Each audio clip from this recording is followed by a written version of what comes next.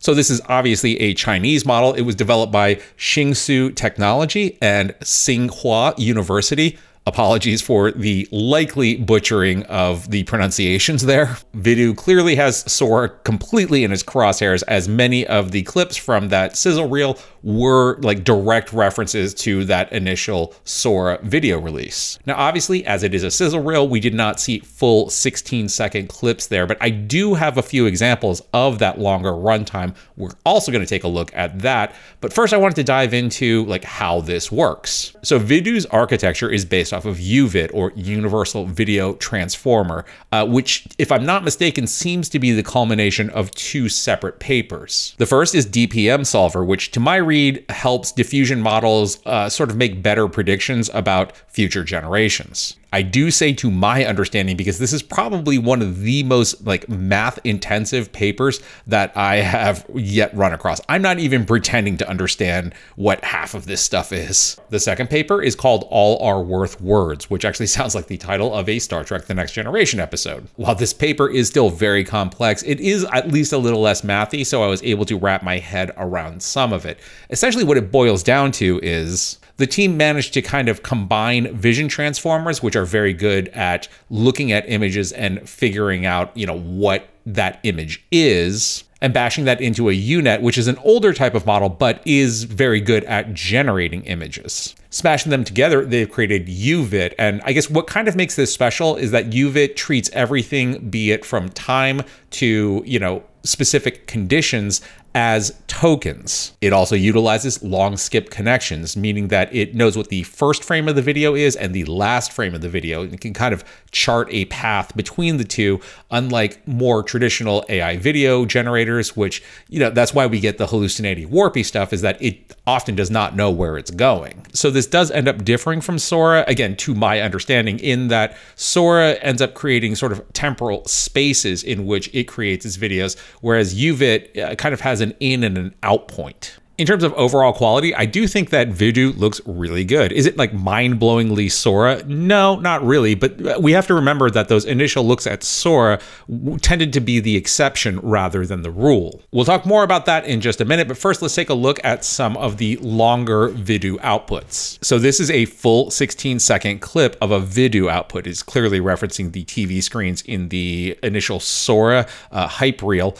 Yeah, this looks really good. I mean, the TVs are staying temporally coherent. Things aren't quite morphing all around. I will give you that the visuals on the TV are not as detailed as the Sora outputs were, but each of them are staying within the screens. Like, they aren't morphing out like that girl in the ring. The TVs themselves all kind of have like this Midjourney V4 kind of look to me, which I actually really appreciate. I've been long on record in saying that V4 was one of my favorite models. It just kind of has like this weird, surreal kind of aesthetic to it that I actually really appreciate. Another 16-second clip, this one clearly a panda bear playing guitar next to a lake. What's funny about this is that in my previous video on Firefly, there was also a bear playing guitar. So I don't know what's going on with AI researchers, but clearly they are all very honed in on bears playing guitars. So while I wouldn't necessarily call this the most like cinematically realistic output, I mean, it is a panda bear playing guitar, I am still really impressed. Namely, the background does seem to be very temporally coherent, even through that camera move.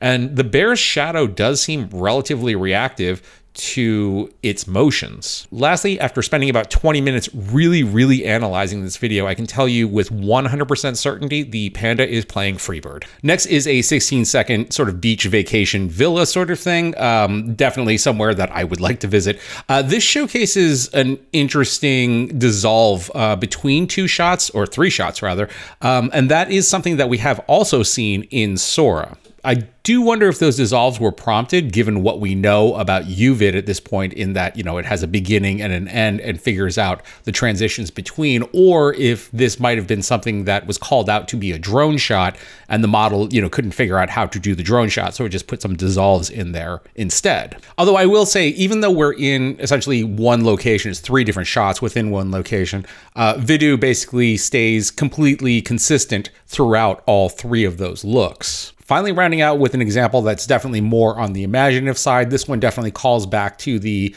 boat in the coffee cup from the Sora example. This is a ship, in rocky waters in a bedroom. The boat itself may look a little bit on the 3D model-y side, but it definitely is reacting correctly in terms of how it's being moved by the water. One interesting thing towards the bottom of the screen is seeing, I don't know if that's the bed, but how that is actually pushing towards camera as well, as if it were sort of debris caught in the churn. Moving on to a quick one-to-one Sora shootout. I normally don't like to do these things because, honestly, different models do different things. But, regardless of whether this was tongue-in-cheek, which I actually do believe it was, I mean, Vimeo clearly had its come at me bro face on. Starting with the stack of TVs, the Sora example definitely has, a lot more action happening on each of its screens, as well as that action being more clearly defined. The Vimeo model does do a nice job with camera movement. Likewise, the TVs in the Sora version definitely do look more like their actual vintage TVs. And the environment, although I would say that it's kind of splitting hairs, but I do feel that aesthetically, at least, the background environment in the Sora version just looks a little more appealing. Though, I got to give credit to the Vimeo version. It definitely does look like it's a real place. We only have a few seconds of the white truck driving through somewhere in Northern California, in my opinion. But, clearly in this case, Sora definitely once again takes the lead in terms of environment realism. I actually kind of do like the style of the Vimeo truck though. But both are very good video generations, and both feel like there is a weighty Jeep on, a dirt road. Another shorter example coming out of Vidu, this is, obviously the Tokyo walk sequence. It's always hard to tell given the shortness of the clip length, but I do feel that, they are fairly comparable. The Vidu one has all of the inherent problems that the Sora model has, in which it looks really good, but there is just something a little bit off about that gate. And when looking at these side-by-side comparisons, I do think it's important to kind of remind ourselves that, these are both cherry-picked examples. Sora still does produce videos that look like this. This one is still my favorite of all the Sora blooper videos. I mean, this thing, I could watch this thing for hours. In fact, recently there was some press from Shy Kids, the production company that utilized Sora to create the short film Airhead, where they discussed exactly how much legwork had to go into cleaning up that Sora footage in order to turn it into a final feature. What ultimately you end up seeing took work, time, and human hands to get it looking semi-consistent. Be that through the curation, the script writing, the editing, the voiceover, the music, sound design, color correction, all the typical post-production stuff. So yeah, he's basically more or less saying a full production process. And you know what? That's okay, because even where we currently stand, we can use this technology to create some pretty compelling imagery. Paul Trello just did a full VFX breakdown of how he utilized AI tools for his short film, Notes to My Future Self. Paul began his sequences by generating AI imagery and then comping his actors into those scenes. He then followed it along with a number of other techniques, expanding out the canvas using, a variety of tools from Photoshop to Magnific, and even Gen 2 to create some motion in those backgrounds. I'll have a link down below so that you can check out his VFX breakdown, as well as a link to Notes to My Future Self, which is definitely worth checking out. As for Vidu, there is a sign up link on their website, though as of this recording, the submit button appears to be broken. That might be because they are getting super slammed right now. So, if you tried and it does not work, maybe give it a day or two and try again. And if you're interested in more Sora news, you might be interested in an exclusive interview that I did with Adobe that touches on Sora's integration into Premiere, as well as what their future plans for After Effects might be. That video is coming up next. I thank you for watching. My name is Tim.